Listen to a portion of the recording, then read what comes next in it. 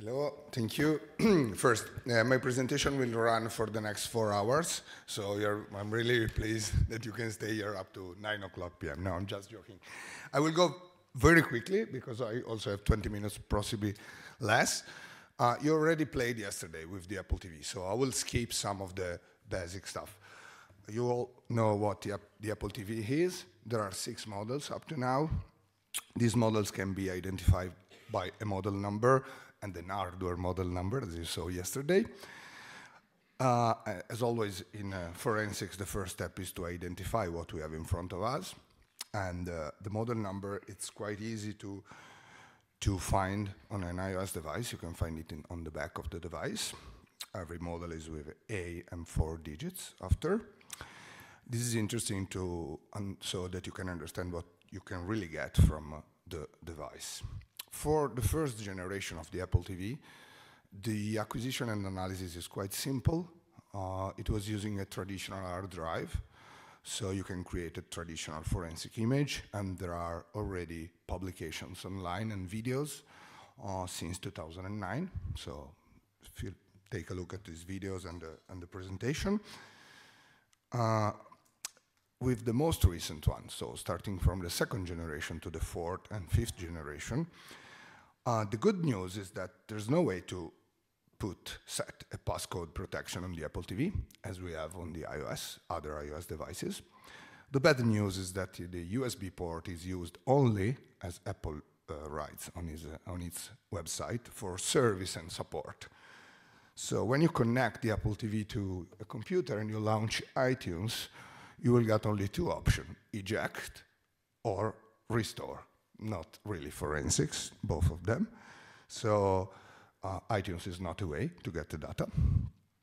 You can do some form of manual acquisition, so turning on the Apple TV and go through the options. As always, manual acquisition works, also with smartphones. Not really complete and in-depth, but it's good. But it's not completely true that the USB port is only for support.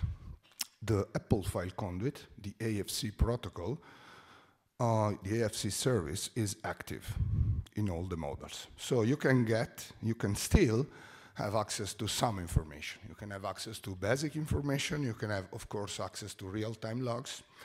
You can have access to a part of the file system, and you can have access to crash logs. So we'll go a little bit in details with this information. This is the device. These are the device information. This is the device information that you can get by using an open source tool called libiMobileDevice.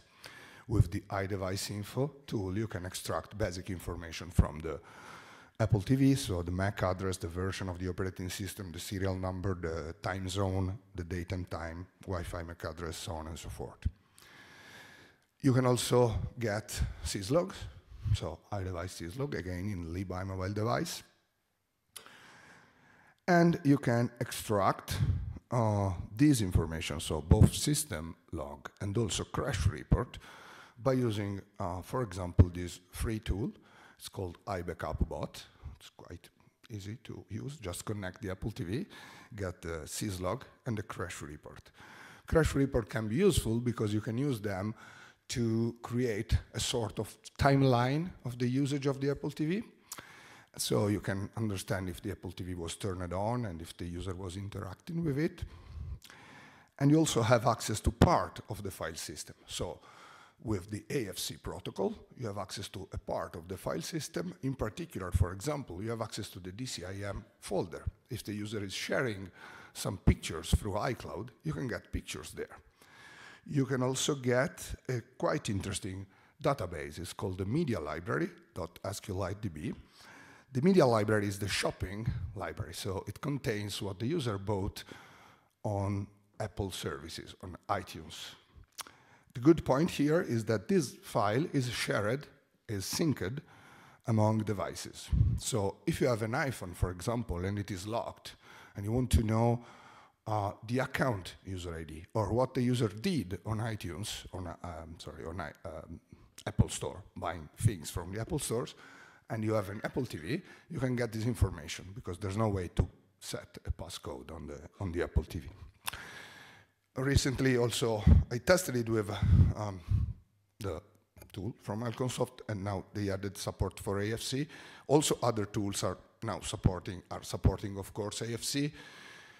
I was not lucky in getting data from the Apple TV with various tools, because probably there is some sort of checking that it's not an iPhone or an iPad, but I think it's quite easy to implement in other tools. It's the same protocol, not differences. So these are the basic information that you can get from every and each model of the Apple TV, because these are stored or in the crash logs, or in the sys logs, or in files that you can get through the AFC protocol. These are probably the most interesting one. You can get the iCloud account name and the iCloud ID. This could be useful if you have a locked iPhone and you want, for example, and you want to ask Apple, please provide me the data from this user, and you don't know the user ID, and you have an Apple TV, you can get the user ID from the Apple TV and then go to Apple and ask for the data. It's an option. So also crash logs can be useful, because you can get not only the history of what happened on the device, you can create a timeline, as I said, but you can also get the information of the Wi-Fi networks where the device was connected to. So if you have an Apple TV that was moved from one place to another place, in the crash logs you can get a sort of history, a log of the Wi-Fi network that the Apple TV was connected to. And last, the media library database. This is an example of information taken from the crash logs. And as you can see, you have phone numbers, you have the email address of the user, and so something that it's interesting for an investigation. This is the structure of the database, quite complex, but the structure is, let me say, coherent in the various iOS devices. So because it has to be synced through devices, the media library on an iPhone, on an Apple TV, on a Mac OS X, on Windows, has the same structure. So you can get it from the Apple TV and search inside this library the most useful information. We are going to share on our GitHub account a simple, really simple Python script with a quite complex SQLite query to extract the most useful information from this library. This is interesting because it can be used not only against the media library extracted from the Apple TV, but also for a media library that is stored on a computer or on an iPhone or an iPad and so on and so forth. And not only the files that were bought through the Apple TV are stored in the media library, but everything, every kind of item that was bought by the user on the Apple servers is synced inside the media library SQLite DB. This is one of the queries, the simplest one. You can get, for example, the date of purchase, the file size, the account ID that was used to buy the things, and so on and so forth. The second option, because all I said up to now can be done on every kind of device. The second option is to try to jailbreak the device, to go more in depth. This is what we did to provide you the data for the rodeo. There are various jailbreak for Apple TV. These are for the 4th generation of the Apple TV. And there are various processes that were published online. For example, this is for the version 9 of the TV OS. The file system layout is quite similar to iOS, or to Mac OS. Some information I will go very quickly because you have already seen some of them yesterday. Time zone, easy to understand, easy to get. Information about the IP configuration, the network that the Apple TV is connected to, was connected to for the last time, the IP addresses, the time in which the connection was done, and so on and so forth. Also, the history of the Wi-Fi network. The history of Wi-Fi network is interesting because you can get, as you have in the iPhone, information about the join and auto-join, the MAC address of the Wi-Fi network that you can use to search online the geolocation of this network, and so on and so forth. Also a traditional dynamic text file, the sort of user dictionary. and also information about the accounts that were used on the device. So in this case, for example, you can see that it is not stored in the DB, but in write-ahead log of the accounts.free.sqlite database. Last, as Vladimir was mentioning, iOS devices are syncing information among them. So what you can extract from the device, from an Apple TV, are some information that were not exactly used by the user on the Apple TV. For example, the image you were playing with yesterday, you found a file called com.apple.wifid.plist. This file is stored on the Apple TV, but the content of this file are the Wi-Fi networks that my iPhone connected to. So my Apple TV was never there. My phone was there, but it's synced with the Apple TV, okay? So it's interesting because you can get information without the need to crack or enter into the iPhone. And so, again, you can geolocate, in some case, some of the Wi-Fi network. Other information that is shared is the weather cities. Again, you had a question yesterday, just a quick information. Santa Marina Salina is a small, tiny village in Sicily where my grandfather was born. It's in the Aeolian Island. It's a small island. So my Apple TV was never there. My phone was there, of course. So you can at least say that my phone was there, or I have an interest for that place. Of course, with the Apple TV, there's no way to check the weather. There's no application, okay? So there's no reason to share this information, but it's shared. The headboard is the sort of like the springboard on iOS.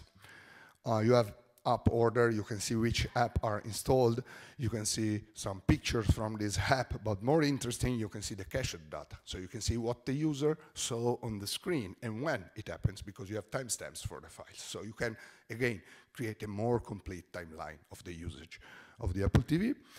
And also you have snapshots from the applications, like we have on every kind of app on iOS or other device, not only iOS, of course.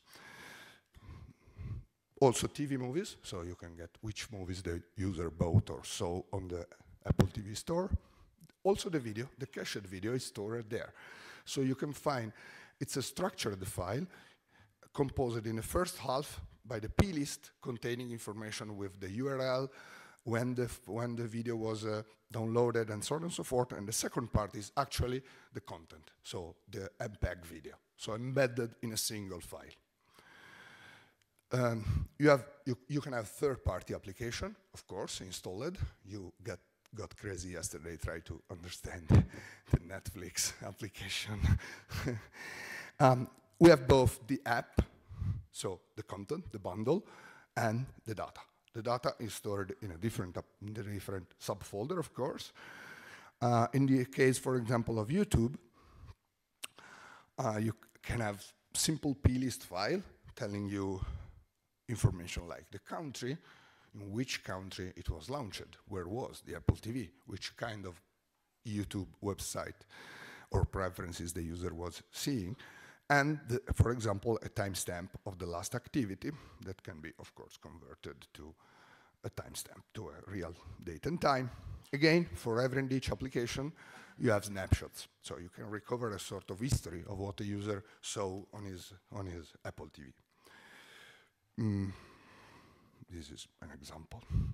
So I was quite quick in 20 minutes. So a sort of guideline, if you will ever have to handle an Apple TV.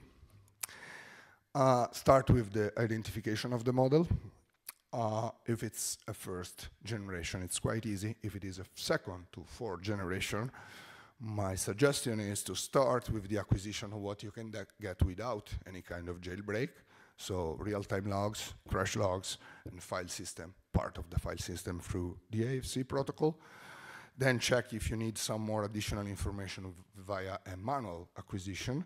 And in the end, check if a jailbreak is available, applicable to the specific version, and try to acquire the whole file system. These are some useful tools that you can get, and in the end you have a list of the actually available jailbreak for the Apple TV up to tvOS 11.1. And thanks again, as I said yesterday, to Sarah, because she provided us a jailbroken Apple TV for testing, research, and for preparing the rodeo. And these are our contacts. On our website, you can find the link to our GitHub account, where we will publish in the next week, probably, our script, as soon as Claudia will finish it, so because she's still working in some conversions of data. So, thanks.